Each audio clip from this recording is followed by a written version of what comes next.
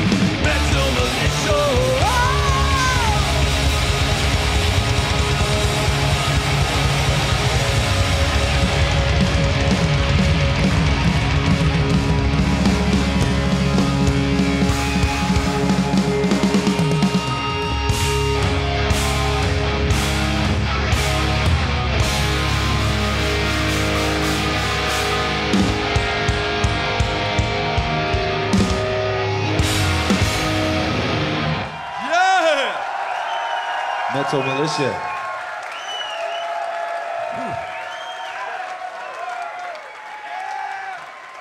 All right. How do you go? How do you go after that? You bring up more people. Is what you do. Lars, you wanna talk a little bit? So we got two people that are gonna join us for the last song. When I first met James with Hugh Tanner, he hadn't introduced me to this guy that's coming up, but when I came back from spending the summer and with Diamond Head and wanted to start a band, as we talked about the other day, he was living with this guy that's gonna come up and join us now, who became Metallica's first bass player. James's roommate, James's housemate, please welcome on the stage with Metallica for the first time in 29 years, Ron McGovney. Yeah! Sporting one of the original t-shirts there.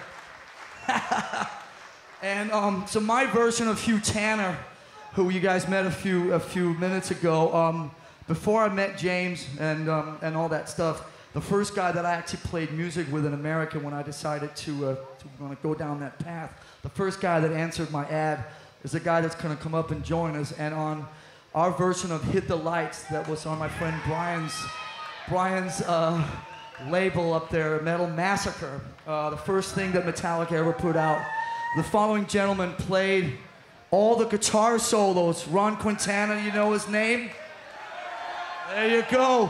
Please give a warm welcome for the first time on stage ever with Metallica, actually, Lloyd Grand. Yeah! All right, Lloyd.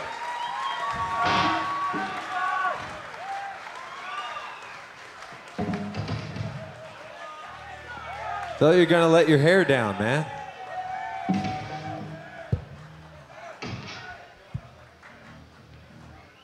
So we're gonna take a path down the memory lane and see if we can rip out the first song that Metallica ever recorded together that came out on my friend Brian's label. Thank you, Brian, for following through on your promise of putting this song on your compilation album.